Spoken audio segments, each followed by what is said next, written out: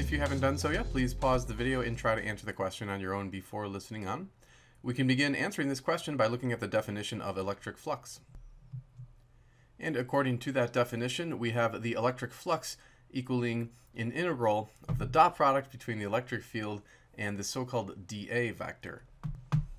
And that dA vector would always point perpendicular to the surface and towards the outer part of the surface. So for example, if we had a Gaussian surface that was shaped like a cylinder and we wanted to draw the dA vector, let's say at a point right here, we would make sure that we point that vector perpendicular to the surface, so it would form a nice right angle, and then projecting away from that Gaussian surface, so it looks something like that.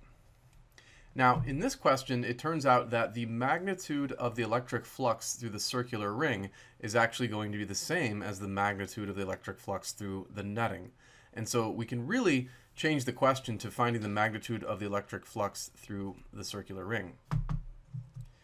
Now, we recall that for a dot product, we can rewrite that as the product of the magnitude of the electric field, the magnitude of this dA vector, and then multiplied by the cosine of the angle between the electric field and the area vector. If we come over here, we can see the electric field is pointing to the right, and the dA vector is also pointing in this direction here.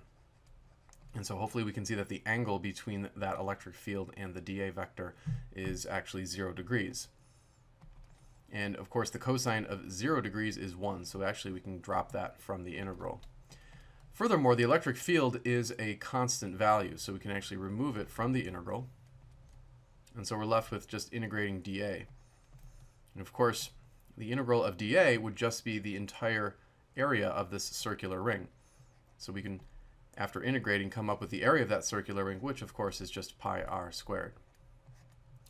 At this point, we have to simply plug in the electric field, which is given to us in millinewtons per coulomb. So we'll actually have to multiply that by 10 to the minus 3 in order to get it into newtons per coulomb. And then the radius of the circular ring was given to us in centimeters, so we'll make sure that we convert it to meters, multiply it by 10 to the minus 2. So we'll go ahead and plug in for the radius and the electric field.